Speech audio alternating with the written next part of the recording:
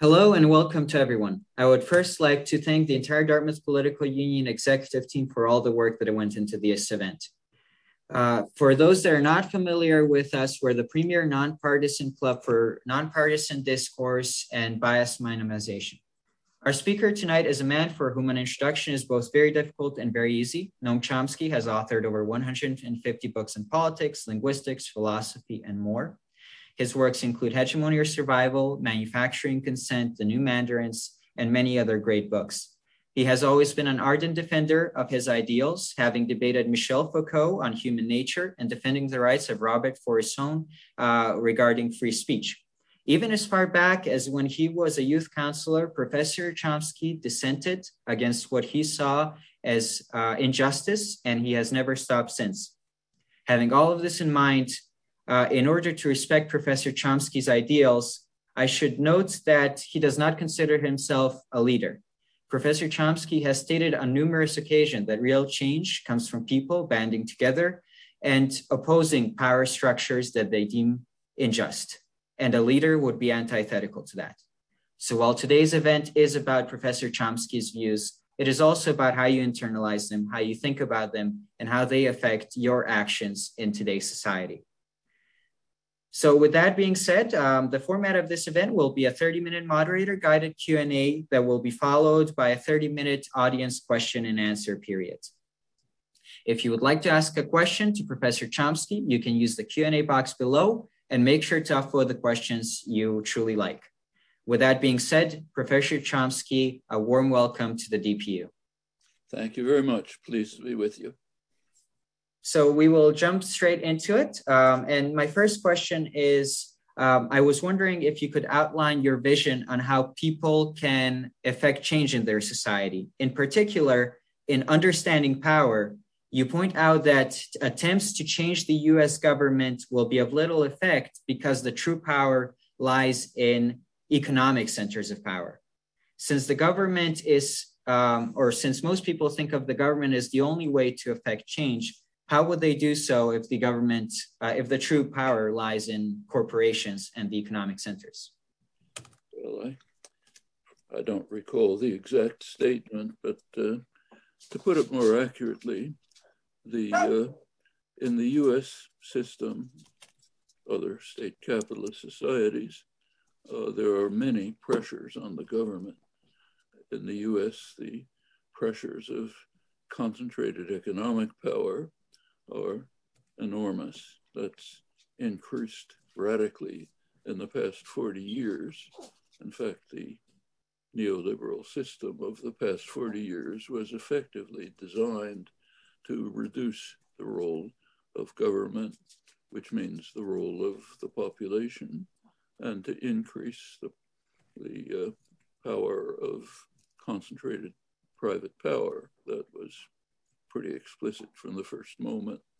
You recall Reagan's inaugural address when he said, the government is not the solution, the government is the problem. Well, what does that mean? It doesn't mean that decisions go away, it just means they move. Instead of moving from the government, they move somewhere else. Where's the somewhere else? Concentrated private power, which has the advantage that it's unaccountable to the population.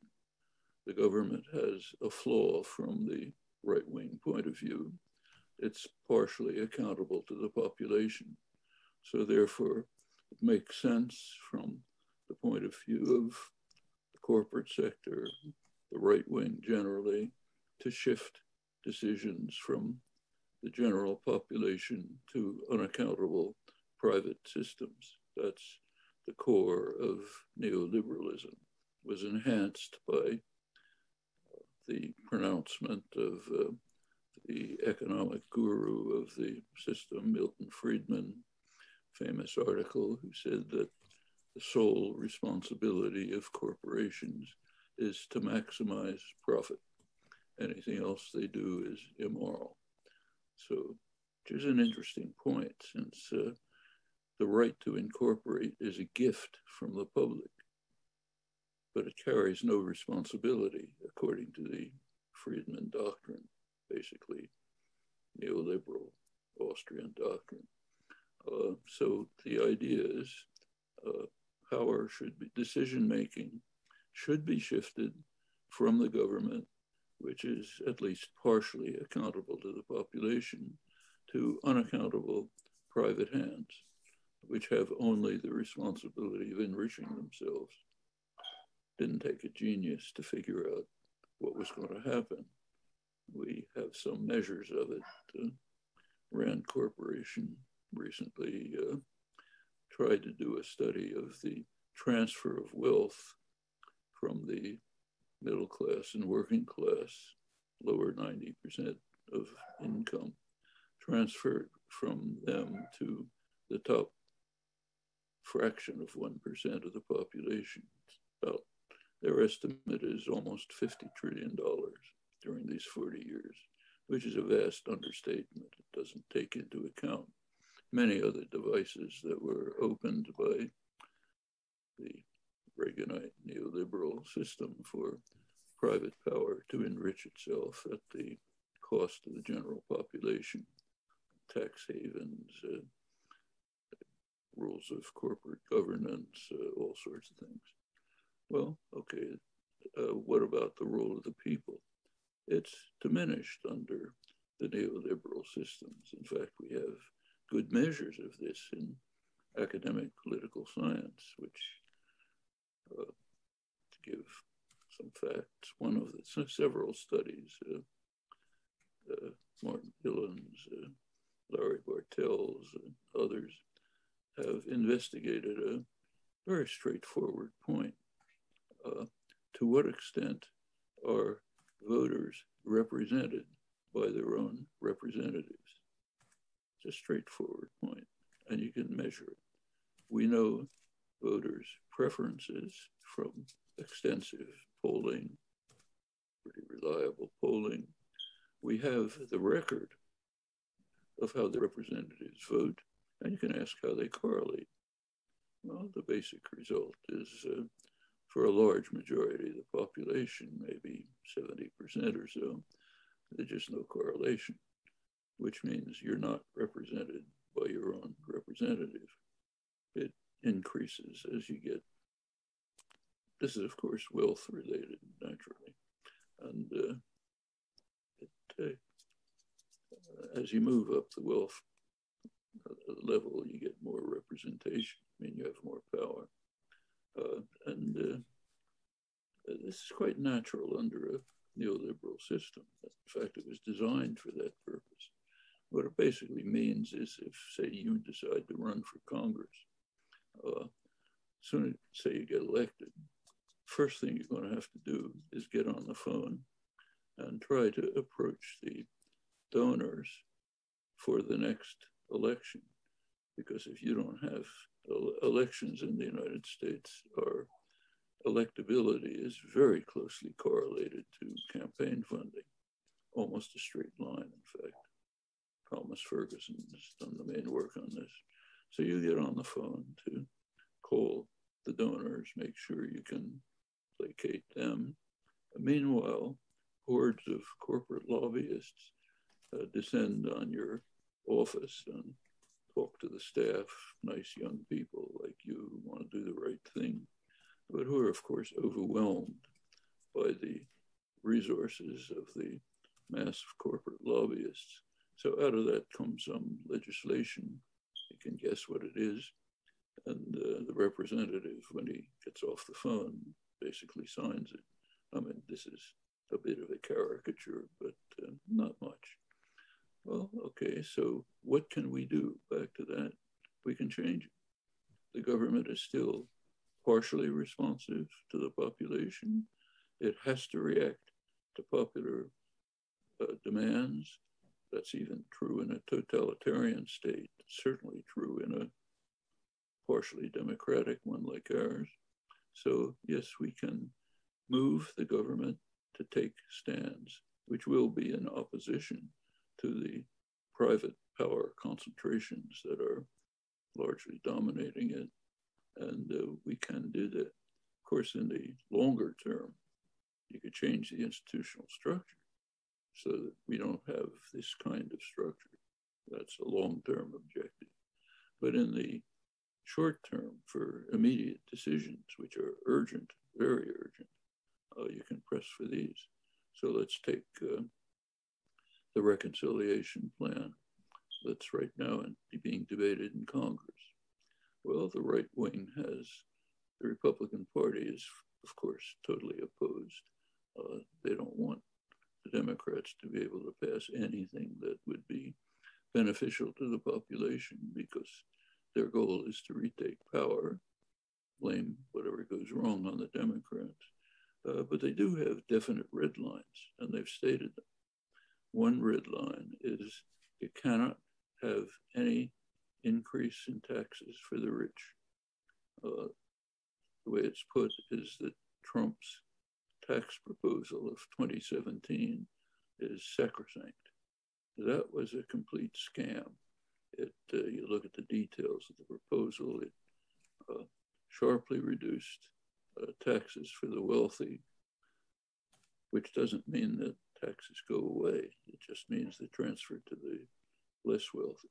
So it's another contribution to shifting the burden of providing government services from the rich to the poor. That's a red line. Can't touch that. Well, popular pressure could change that. It's not graven in stone. And there are many other cases. So popular pressure, I think it would be fair to say, would arise from a public consciousness that is aware of the problems and intimately engaged with them. And I was curious to hear your thoughts. You always mention how in the 19th century, people would always consider wages a form of temporary slavery. Now that is no longer the case, and at least not widely. People don't have that philosophical understanding that you speak of. And further, the lower classes are much less educated than the wealthy elite. So do you think that shows to a problem that is happening in society? And do you think that it's quite a serious one? And do you think that can be reversed? It's a very serious and important issue. So not just in the late 19th century, but for 2,000 years, back to classical Greece and Rome, the ultimate indignity, the ultimate attack on your basic human rights was to be subordinate to a master, not to be in control of your own activities. That's a fundamental principle goes back to Cicero, others, a fundamental principle of classical liberalism. One of the last classical liberals was, in fact, Abraham Lincoln. His Lincoln and his Republican Party, one of their slogans, principles, was that wage labor is no different from slavery, except insofar as it's temporary. Now, of course, Lincoln meant, by temporary, he meant you could become an individual in control of your own life. That's a narrow interpretation. The broader classical liberal picture, John Stuart Mill and others, was that you could be collectively independent, not individually.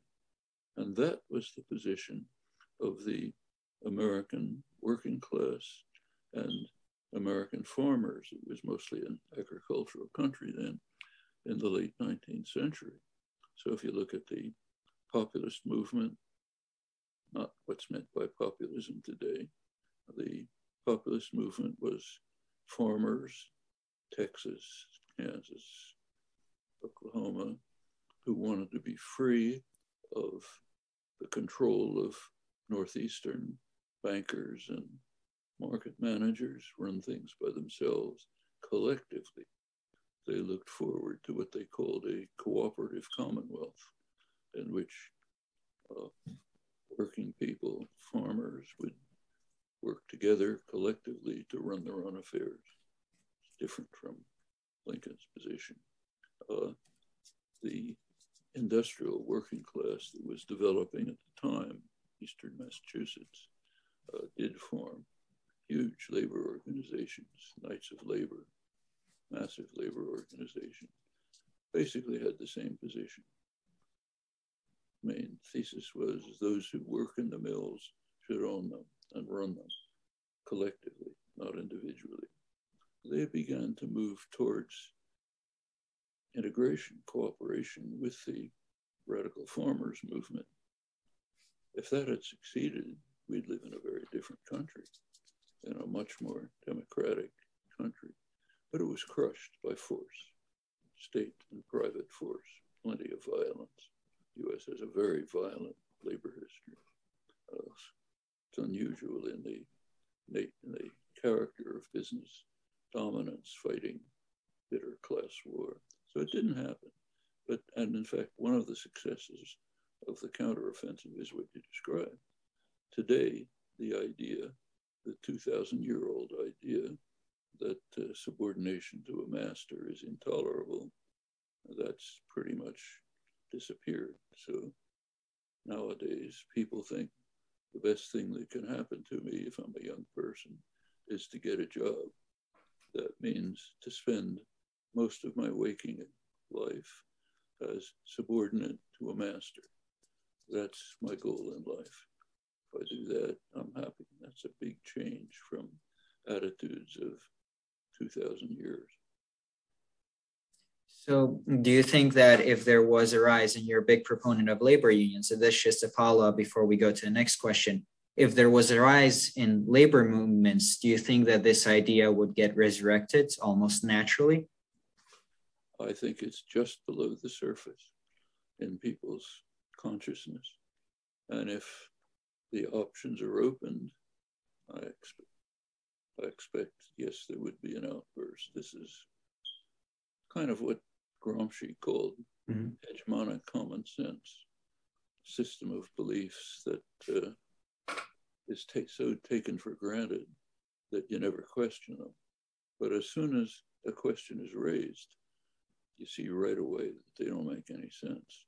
Actually, this was discussed intelligently by David Hume, who we were talking about before. If you take a look at his First Principles of Government, one of the earliest tracts on political science in the modern sense, the first paragraph opens by saying, sort of paraphrasing, he says, this is very difficult. It's kind of amazing to him, he said, to see the easiness with which the many are subordinated to the few. Why does this happen?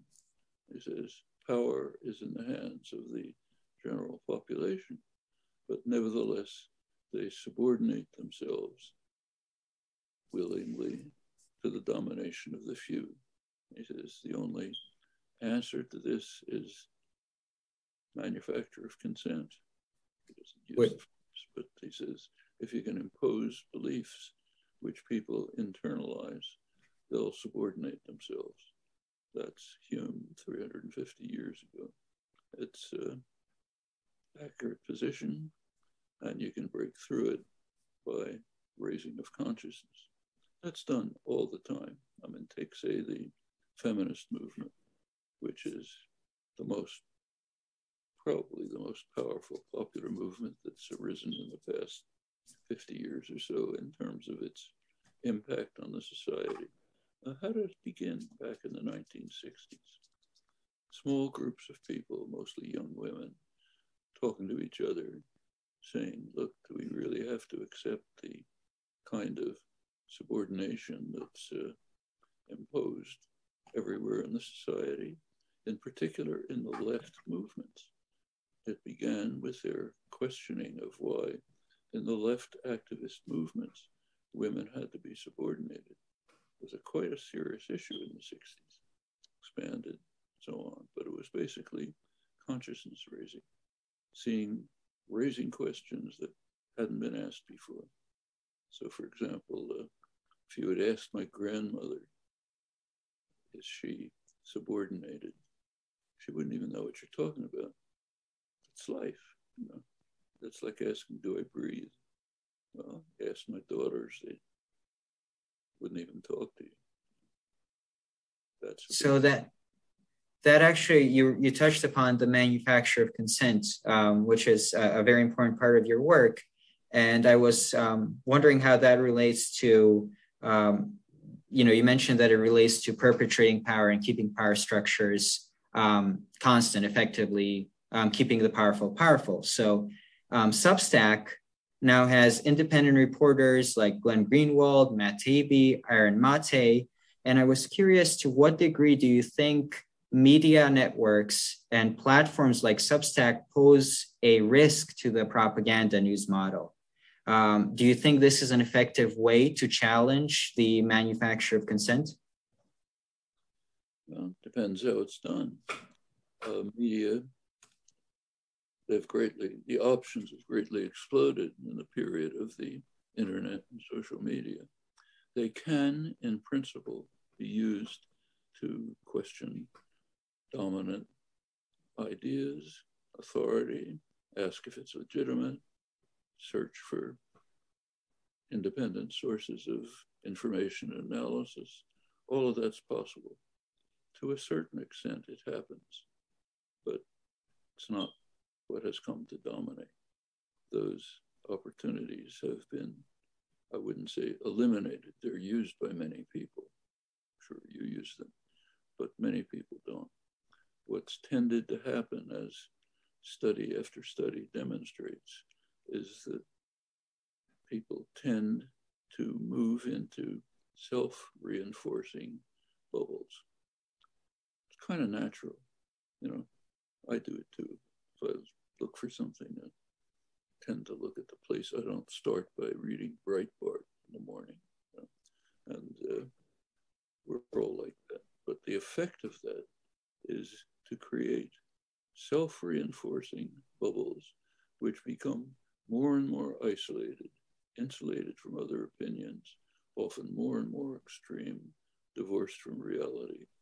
And it's had a very harmful effect on the country, to the extent that we are facing a very serious crisis. There's an interesting article in the New York Times this morning by a person whose views I don't particularly admire, but is a good article today, Robert Kagan, worth reading, on the breakdown of the constitutional system, the control of one large segment of the population by a basically proto-fascist autocrat who essentially owns the Republican Party now. The rest have capitulated, and who are working hard to ensure that we will not have an elective democracy, but rather a rule by a minority of rural white Christian nationalist, white supremacist, what they call traditional values, leaving out the growing majority of the population and using any means possible to ensure that, well, he's not wrong. That could be a major constitutional crisis. And a lot of that, to get back to your question, is reinforced, instigated by the tendency to move into closed, self-reinforcing bubbles. If all you hear is Sean Hannity, Tucker Carlson, if that's all you hear, then yes, it may look like the world is run by liberal elites who want to destroy you the Great Replacement, all the rest of it. So we're approaching the audience question and answer period, so I'll ask one or two more questions. My next question is, given that freedom of speech is a pivotal tool to any dissent and challenge to power, why do you think that US power structures have tolerated it for so long? And should we expect to see massive clampdowns on freedom of speech if there is a real move toward dismantling power structures? We shouldn't exaggerate. Freedom of speech is not established by the First Amendment. The First Amendment only talks about prior restraint. Doesn't say the government can't throw you into jail if they don't like what you said. In fact, if you look at the legal history, it wasn't until the 20th century that questions of interpretation of the First Amendment, freedom of speech, reached the level of the high courts. And it began to do it mostly with dissents, which were not very powerful.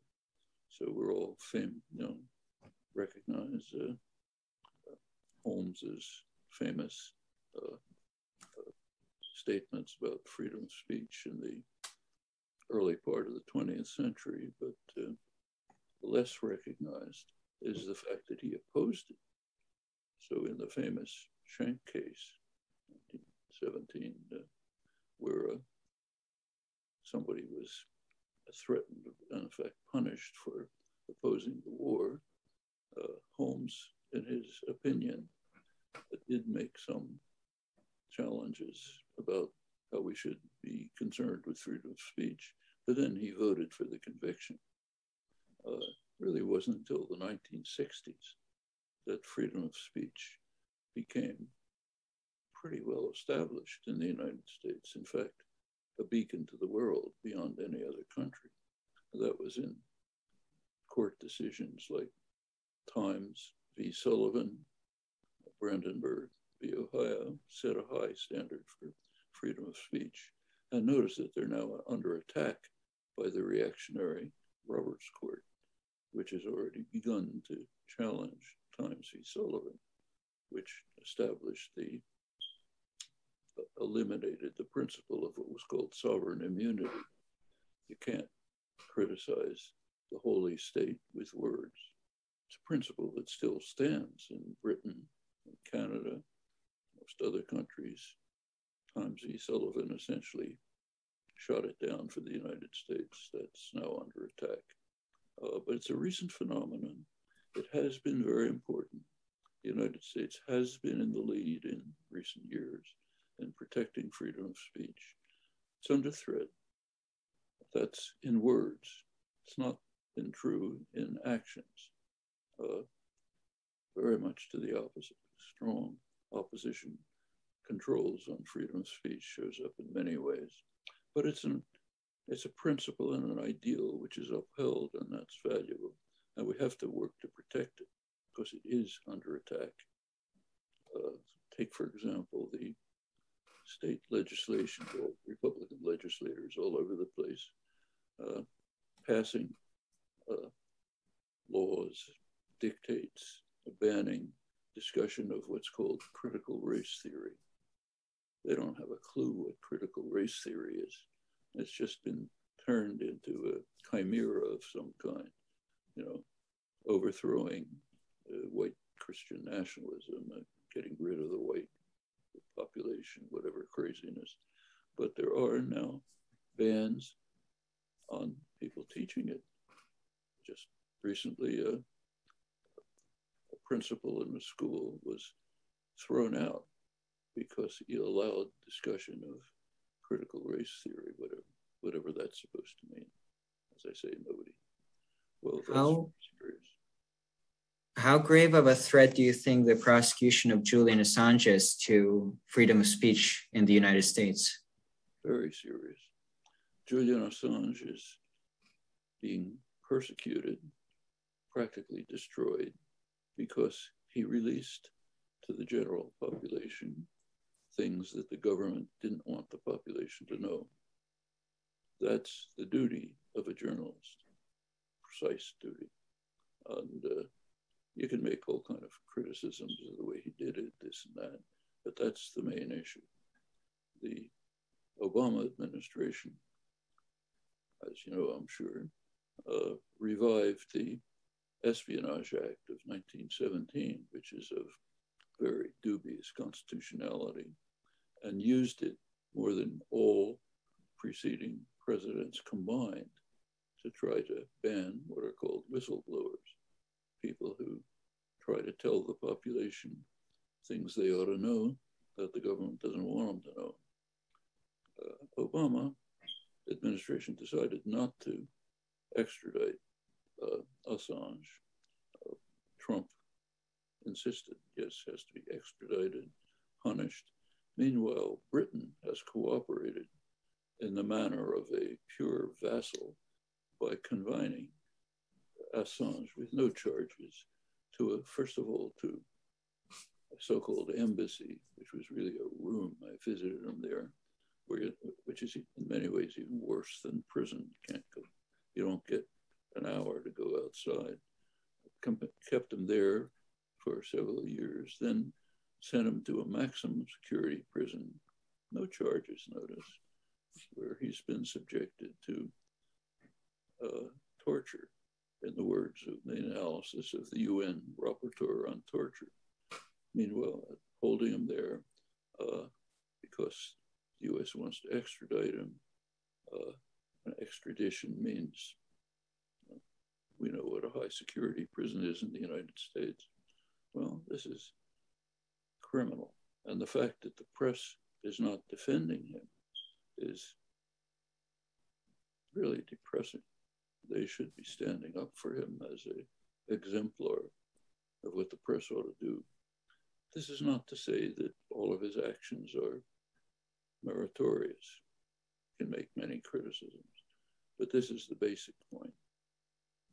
So before we transition the audience audience question and answer period, I have one final quick question.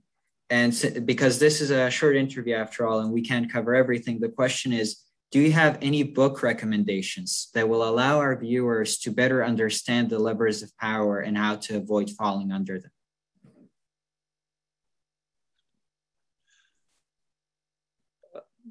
There are books that I like, but I think everybody can find them. I mean, in my own books, there are many references. So take what we just discussed about freedom of speech in the United States. I do discuss it at length in a book, which is an interesting book, has an interesting history. It's a book called Necessary Illusions, which is about the US media. It was originally lectures in Canada on the media. The book was a bestseller in Canada for a long time. I don't think it's ever even been mentioned in the United States. It's about the US media. But one of the sections is a review of the history of freedom of speech in the United States. There are references there to primary sources, a place where you can look to find them. But there's a plethora of materials you can find, work all over. I don't feel right in picking out particular ones. All right, so with that, we are transitioning to our question and answer period. And our first question is from Athena Avranthi. Hi, I guess my question is about the relationship between technology and capitalism. Are you optimistic that further advances in automation will eventually lead us to some sort of post-capitalist society? Or is it more likely that we're headed to some sort of capitalist tech dystopia? Well, that question should be directed to you, because you're going to decide, you and your generation. Could go either way. There's no technological imperative. Take automation. Automation can be used to eliminate meaningful work for people, drive them into despair and destruction. The United States, I'm sure you know, is the only major country where mortality is in fact increasing. Deaths of despair, it's called, white working class mainly, people in the working class ages. Well, that's one possibility. The other possibility is that automation can be used to free people from onerous, harmful, mind-destroying, dangerous work and free them to live full, creative lives. In the United States, even to free them to have some leisure. The United States is different from other industrial societies in that workers are not permitted leisure. There's much talk by conservative economists about how GDP is higher per capita in the United States than in Europe, which shows me must be doing something right. Mostly traces to the fact we're doing something wrong, namely forcing people to work about an extra month a year. So yes, GDP goes up. Every other modern society has legally enforced vacation time, not the US. So one of the things that automation could do is to leave people free to have more fulfilling, creative, independent lives. Or it could be used to destroy people.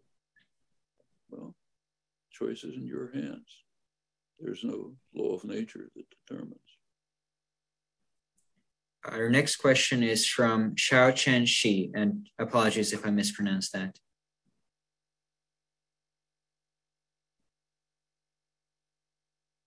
Xiao Chen, if you would unmute yourself.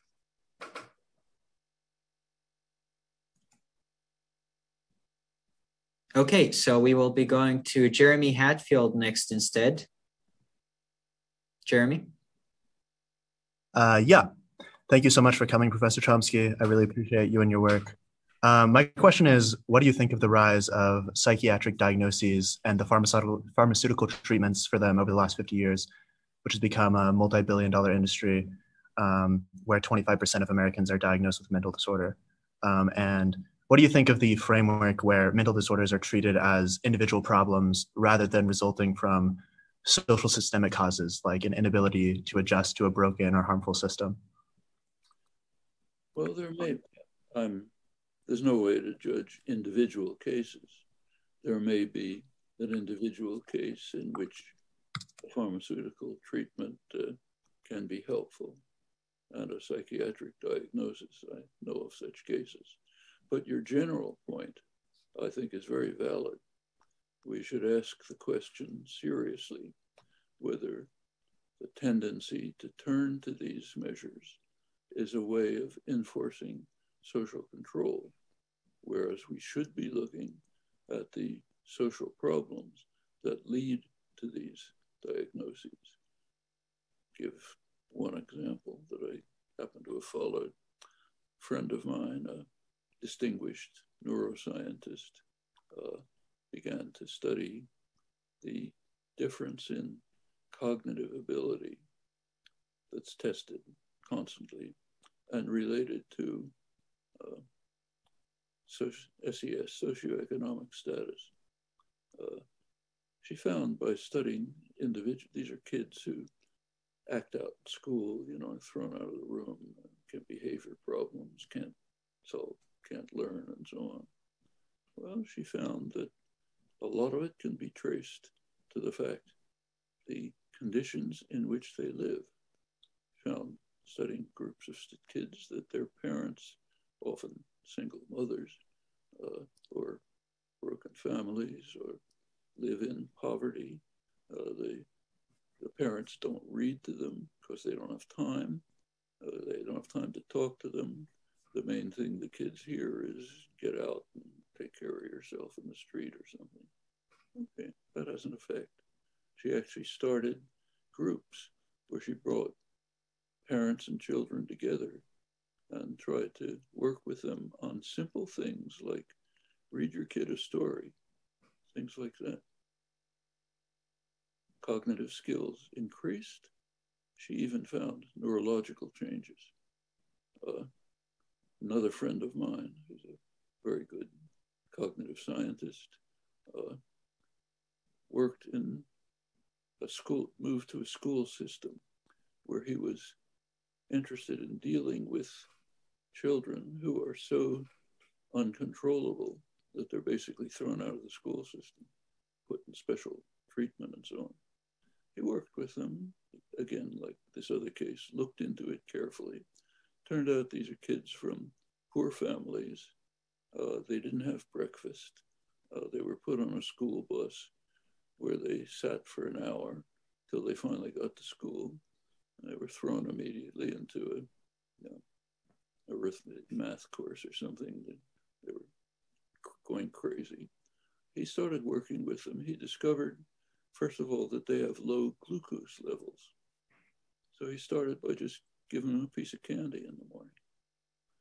Instead of taking them right to class, let them run around in the yard for half an hour and kind of get rid of their frustrations. Other things like that. In not a long time, his schools were doing better than the general public school system. Well, these are the kinds of things that matter. So going back to your question, there may well be individual cases where psychiatric diagnosis and pharmaceutical treatment is well in order. I know of such cases. There are a mass of other cases where we're throwing under the bus huge social problems that are causing major disorders, and we should be looking at them. It's gotten much worse during the neoliberal period. One of its characteristic elements has been defunding public education, an effort to destroy public education. It's pretty open on the part of many of the advocates. Get rid of the mass public education was one of the real contributions of US democracy to international civilization back in the 19th, early 20th century. Now there's a major effort to destroy it in many ways. Charter schools, defunding, all sorts of other things. That's a tragedy.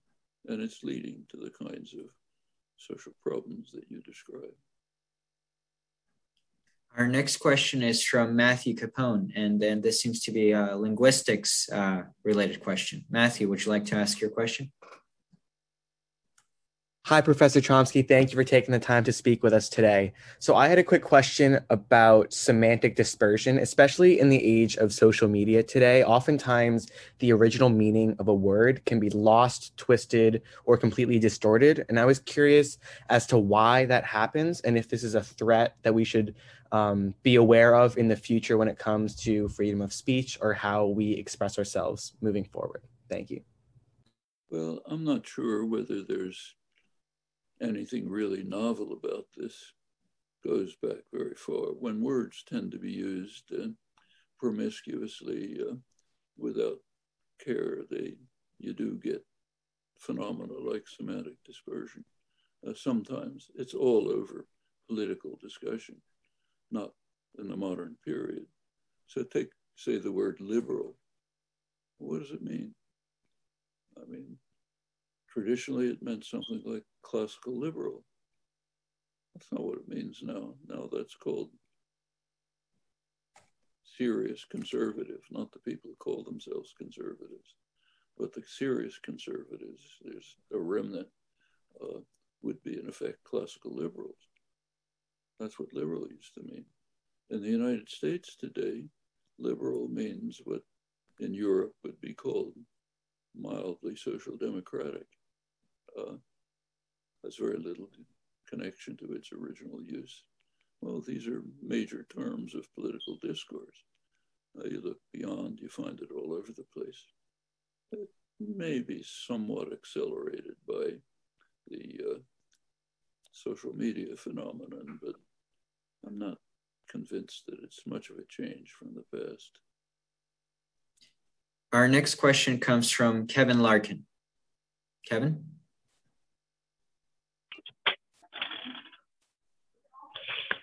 Hi, Professor Chomsky. Can you hear me? Yes, okay. We can hear you. My question is, what do you say to someone who prefers individual independence over collective independence whenever they conflict? Tell them that's fine. You want individual independence? Go somewhere where you do not benefit from the collective work of society. You want to find a plot of land in Montana, live on it, not use water that comes from the social system, not drive on roads, nothing that the society offers people, that's fine, it's your choice. But to say, I want the kind of independence at which I benefit from society, but I'm not responsible to society, that's a different matter. We're seeing that right now dramatically in the case of vaccine refusal. So somebody says, I don't want to have my kids I don't want a requirement on my children that when they go to first grade, they have to have polio vaccines. That's insisting not on individual independence, but on the right to harm people. I want the right to harm people. I want the right to harm the kids in first grade by sending my kid there without measles, polio vaccines, the vaccine mandates that have been in place for a long time. It's only quite recently in our system of social collapse and disorder that vaccine mandates have become controversial. They've been accepted for a long time with no controversy. So to get to your question, it depends what you mean by independence. If independence means I'll act on my own, I take nothing from society, I have no responsibility to society, individual choice, that's fine. If independence means I take everything that society offers, but I have no responsibility in return, and I can even go to the extent of harming people if I like, I don't think that's acceptable. So our next question is from Kavya Nivarthi. Hi, Professor. So my question is just about the sort of growing populist movements in American politics today, both on the left and the right. And I'm just wondering if, first of all, if you think there's any similarities between left populism today and right populism, and whether you think that means that the current binary we have in American politics is going to change. Well, this is a good illustration of one of the previous questions about semantic dispersion. What on earth does populism mean? Populism did have a meaning in the late 19th century. As I mentioned, populism was a radical democratic view that farmers, workers should be able to run their own collective destinies in a cooperative commonwealth of mutual aid, cooperation, democratic participation, and so on. That's not what populism means today. What populism means is pretty hard to identify. It's something like, I'm going to go my own way no matter what anybody says. It's, you have it on the left and on the right. It's an antisocial phenomenon, almost the exact opposite of what it meant in the original usage. And is it bringing a restructuring of American society? Very definitely. There is a lot of talk about the growing polarization in American society. It's a little bit misleading. The polarization is overwhelmingly the drift of the Republican Party to the far right. If you look at international comparisons, the Republican Party is ranked along with the far right parties in Europe with neo-fascist origins. It's gone a long way. Republicans used to be part of the political system. I mean, I've voted for Republicans in the past. Republicans, what were called moderate Republicans, were often indistinguishable from liberal Democrats, had different views on certain things. Sharply changed, partly since Reagan, more extensively since Gingrich, who tried to organize the Republican Party as a party in opposition to governance, not to the policies of the Democratic majority, if there was one, but the governance itself. It's reached a further extreme with Mitch McConnell. When Obama was elected, McConnell said straight out, our goal is to make the country ungovernable, to make sure that Obama can't achieve anything. By now, under Trump, and today, it's just become a caricature. You can't even call it a political party anymore.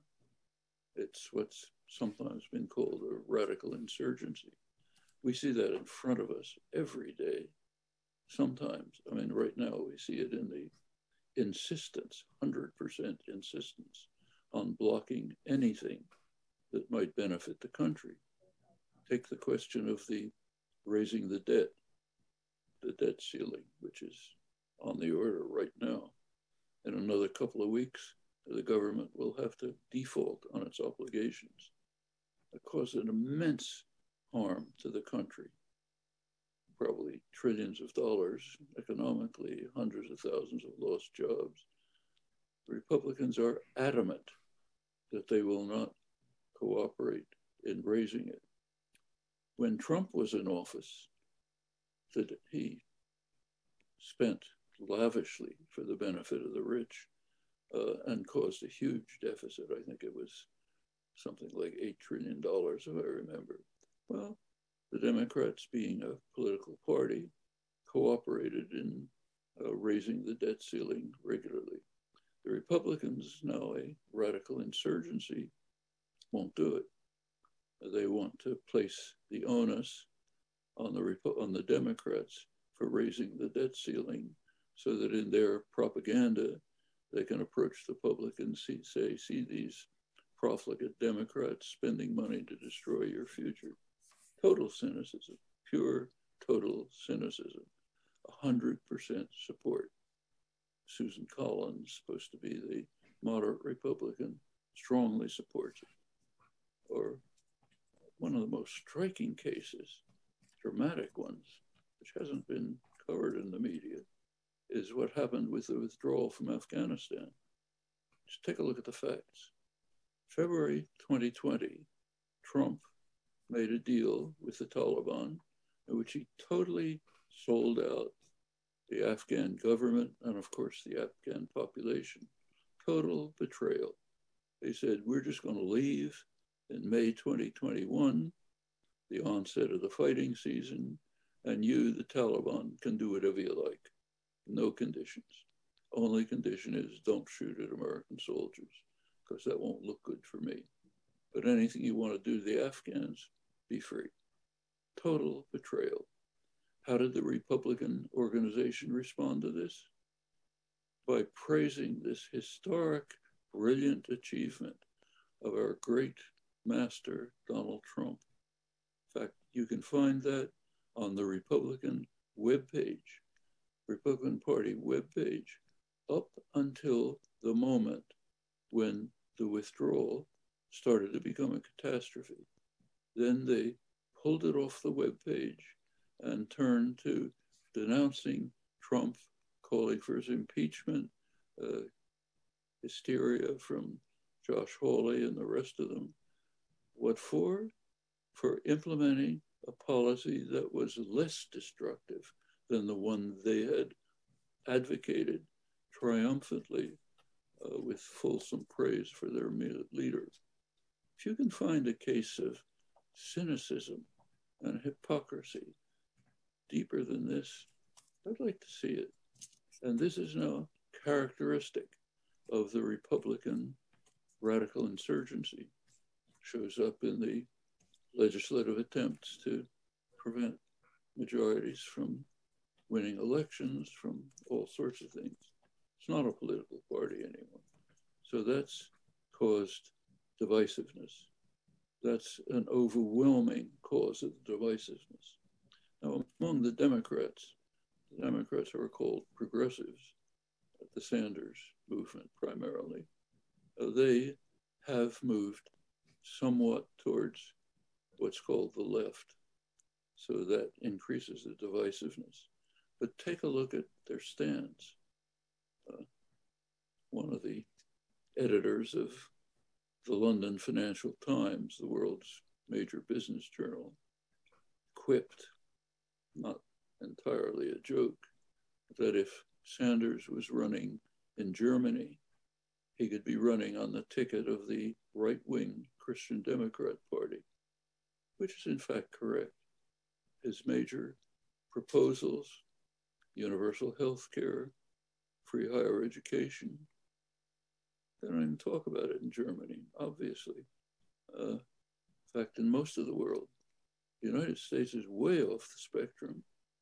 It has the worst health system among developed countries, not my judgment, the judgment of the Commonwealth Fund, which monitors these things, way greater expenses, and much worse outcomes in most cases, because it's a business-run society.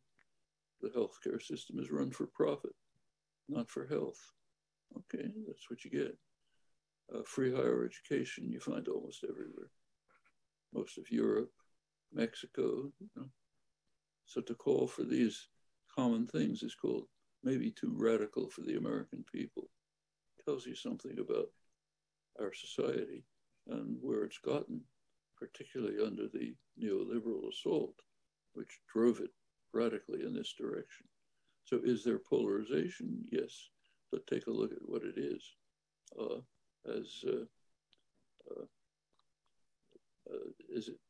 As for populism, try to define it. It's not a coherent position, and it has almost nothing to do with what it meant in the period of real populist activity and the populist movement. Professor Chomsky, I know we're a little bit over and you're a busy man. So if you have the time for one final question, then we can ask that, and otherwise we can end it. It's up to you. Are you okay with one more question?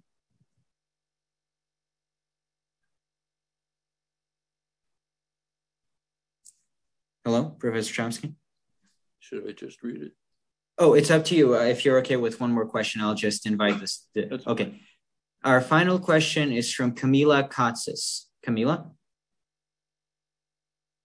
Good afternoon, Professor Chomsky. My question is, what would your suggestion be for young people on how to spend their time doing, like during their breaks from education or after graduation, considering the fear of falling behind their peers if they do not dive headfirst into the workforce?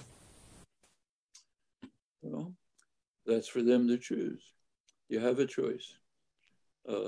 First, look at the real world. That's a good start. In the real world, your generation is facing problems that have never arisen in human history. Never. Problems of whether organized society can survive. That's a very real problem, and it has to be answered now. Well, several such crises are converging. One of them is heating of the environment. I presume you've looked at the IPCC report that came out a couple of weeks ago, August 9th. It's the latest of a series of reports from the global scientific community, much more dire than preceding ones. It warned very realistically that unless we take urgent measures to stop fossil fuel production step by step, so that by about mid-century, essentially finished, unless we do that, we will reach irreversible tipping points, which doesn't mean everybody's going to die tomorrow, but we'll be on an irreversible course towards the destruction of organized human society and millions of other species that we're destroying at an incredible rate. Hasn't been seen for 65 million years. That's in addition to the sharply increasing threat of nuclear warfare, which could virtually be terminal at any moment. Those are serious threats that cannot be avoided. There are others, like the threat of a future pandemic, which will be much worse, could very well be much worse than this one. In the current pandemic, the United States has already passed the number of deaths from the huge flu epidemic a century ago. 800,000 people, if you look at the actual numbers. Almost all unnecessary deaths could have been stopped. We knew how to stop it, didn't implement it. Okay? Hundreds of thousands of people murdered. It's going to continue. Well, and it's going to get worse if the virus mutates further by lack of vaccination. Could get to uncontrollable ones. There's others. But the general point is your generation is facing a choice, and you put it very well in your question. Each one has to ask, do I want to make sure I get ahead in whatever profession or whatever I'm entering in, or do I want to put efforts into saving human society and millions of other species from destruction? And it's actually not a choice, because you can do both. It's perfectly nobody works full-time in political activism, even the most dedicated person. So the question is, how do you divide your time? How much do you care about personal advancement in some work environment? How much do you care about the survival of a livable society? It's an individual choice. You have to decide. I have no advice. Professor Chomsky, I think that answer is a great encapsulation of this entire conversation, that it's you're leaving us a lot to think about. And I think that these were very interesting questions. And the answers were very illuminating and touched on many things that I hope we all explore further after this event. And I wish to thank you first, and I would also like to thank the DPU Executive Council, William Riker, our president, Mac Reeferson, our treasurer, Selena Noor, our membership director, Sudarshan Balasubramani, our web director, and Emma Elsbecker, our debate director. Emma, Mac, and Sudarshan were helping backstage, and I'm very grateful to them. To be in touch with DPU, please use any of the links that will be listed in a few seconds. And I just want to thank you again, Professor Chomsky, for talking to us, for being so generous with your time. It was quite an honor, and I'm glad that I got to talk to you. Thank you very much. It's my pleasure. Pleasure to be with you.